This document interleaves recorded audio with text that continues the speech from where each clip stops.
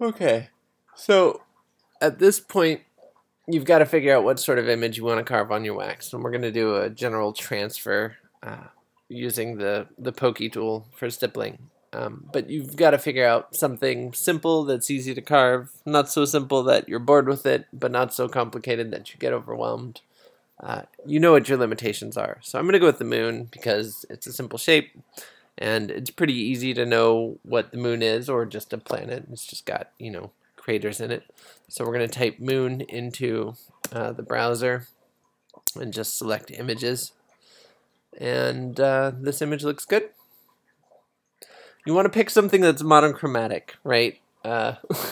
Just black and white. If you have all those colors, it's really hard to figure out which values you're going to need.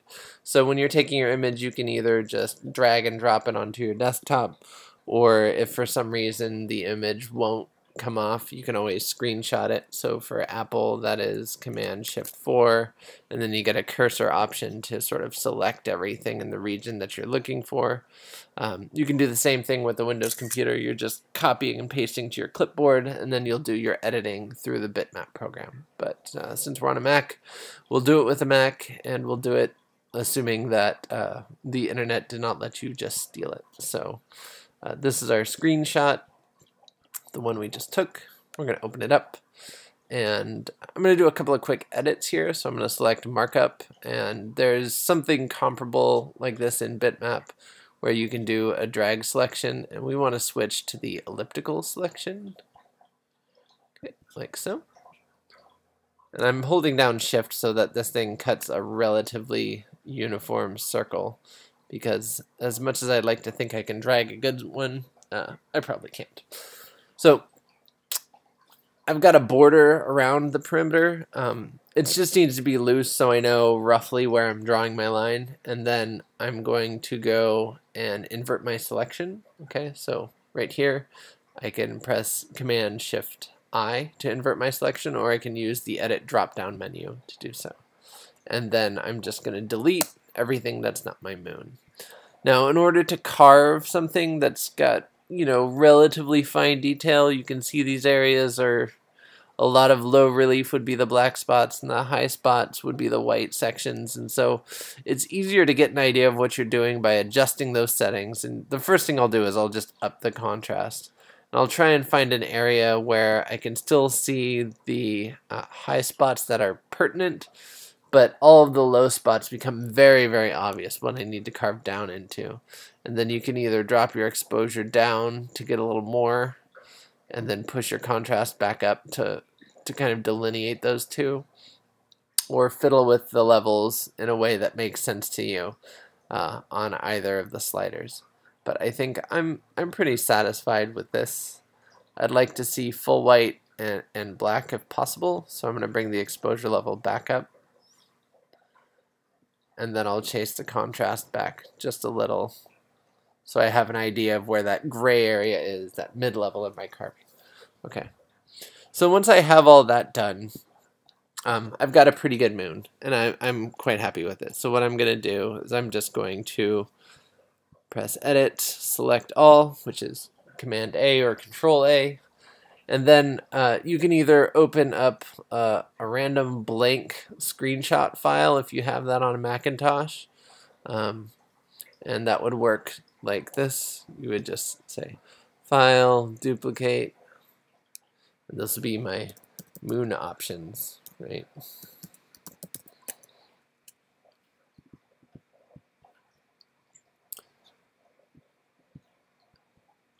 So I can copy this, right? So I'm going to hit File, Copy, and I can paste this here. And I can print straight from here, but the problem is when you print straight from here, your object's going to be a certain size, right? And when you're printing for wax carving, generally if you're doing a belt buckle, it's like 3 inches. So if you're doing something on a ring, it's going to be an inch or less. So 11 inches of paper is a lot of paper to do the moon. So you end up needing to make it a little smaller. So let's go back, and we've got our sort of object here. And what we can do is we can make a couple of copies of it. So I've just hit paste several times. That is Control V for those of you who are not tech savvy. Do not take it personal. I know I don't. Alright. And so you want to make sure that you're not distorting your moon when you do this. So I always try and make sure that when I've done that, it's not distorted. So usually holding Shift will resolve that, but if that's not the case, you can always use a different program. For this one, I am going to open PowerPoint, which works out fine. It's just dumb enough to do what I need. Of course, it'll ask you if you want titles, and if you're misusing the program like I often do, the answer is always no. So here's my large moon, and we're going to paste another one down, and we're just going to keep making them smaller so that when we print a single page, right, I'm holding Shift down as I scale all of these. Control V. I'm trying to find a moon that is the appropriate size for whatever it is I'm trying to accomplish. And so I don't know what that scale is, and you can either print out 100 copies, just slowly scaling it down to the right bit, or what you can do is pre-scale a bunch of these little moons, and then when you print it out, you'll know that one of these will be the scale that you want. And as much as I'm not a big fan of the guess and check method, occasionally you just don't know what's going to work with what you're trying to accomplish. So each time I press paste, I just shift, scale it down a little bit more, and give yourself enough room to get in there with scissors, right? Okay, so now we have our object, and we're just going to go print it.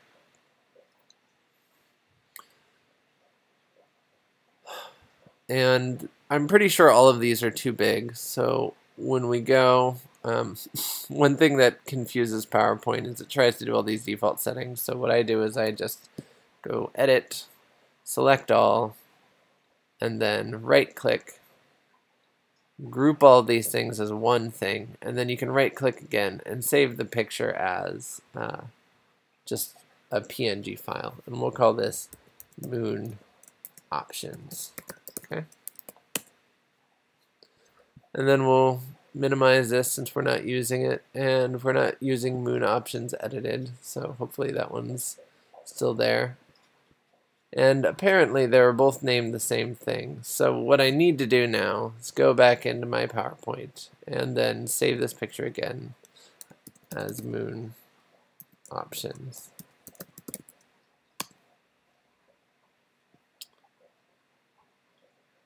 Oops. And we should save this to the desktop.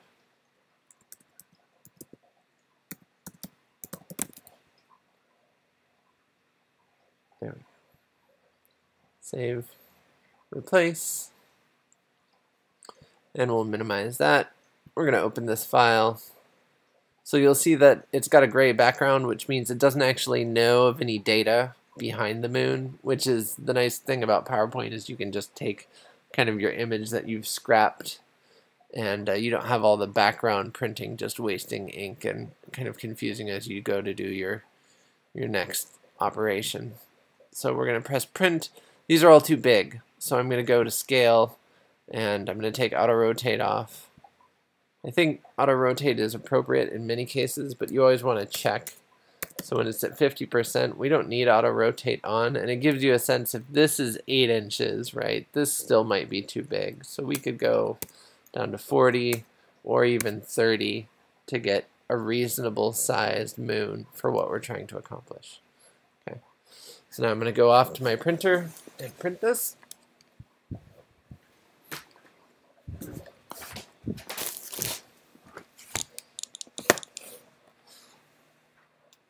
And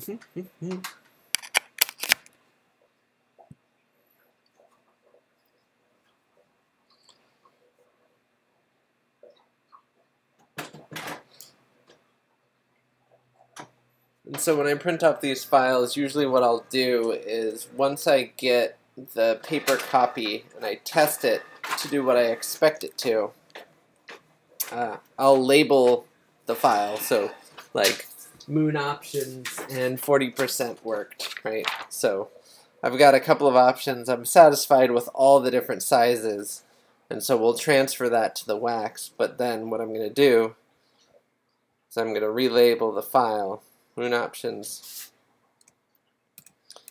40% print scale. Okay. And then if I need to go do this again, I know that my moon options was at 40% when I went to print it, and that's sufficient. Okay. So I'm going to close that file, and that's it for the video.